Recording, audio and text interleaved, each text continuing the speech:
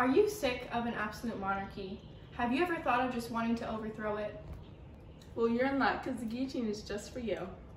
With a sharp blade, this tool can gently behead in just one swipe. All you have to do is hold a rope, lay someone down, and let go. With the guillotine, beheading is easy. Just find a real monarch and give them the chop. This invention dates back to 1789, so you know it's great. So go ahead, grab a trusty guillotine and get to work. If you order now in the next 15 minutes, you can get a second guillotine for free.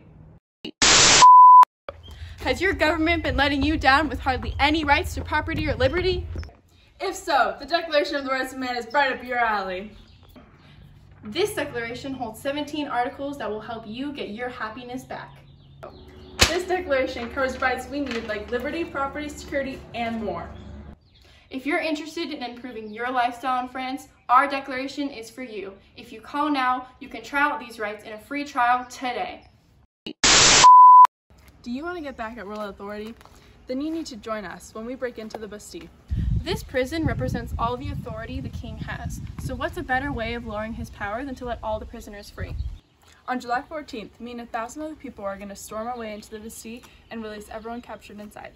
So join me and let's storm the Bastille together. We need all the help we can get. Are you upset about the rising bread prices? Because I know we are.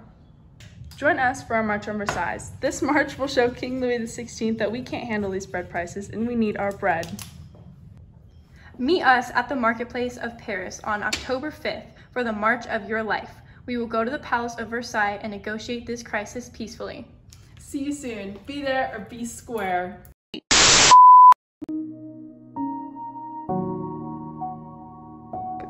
How would you feel if you knew that your leader was responsible for the loss of lives of thousands of people? Well, for us, the people of France are actually living this reality. Robespierre is seen as a hero to some because of his works in the Democratic Party and his goals for France. But in reality, Robespierre is responsible for over 17,000 deaths in the Reign of Terror. He ordered many to the guillotine and to prison for reasons that contradicted his goals of equality. If you believe Robespierre is guilty of these crimes, call today and help us overthrow our ruler. Join us for our March on Wait, Versailles.